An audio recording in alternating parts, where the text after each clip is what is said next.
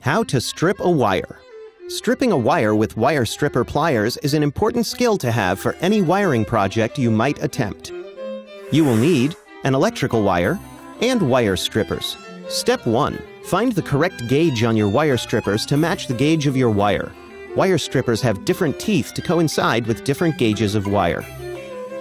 If you do not have a wire stripper with different sized teeth, or if you're using a pair of pliers with a wire stripper notch, you will have to go by feeling.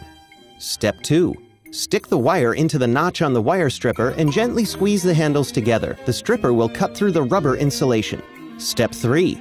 Spin the wire stripper around the wire once it is cut through the rubber insulation to ensure the insulation has been cut all the way through and all the way around the wire. Step 4. Pull the stripper toward the end of the wire to strip the rubber insulation from the wire. Did you know? Faulty wiring accounts for 33% of residential electrical fires in urban areas.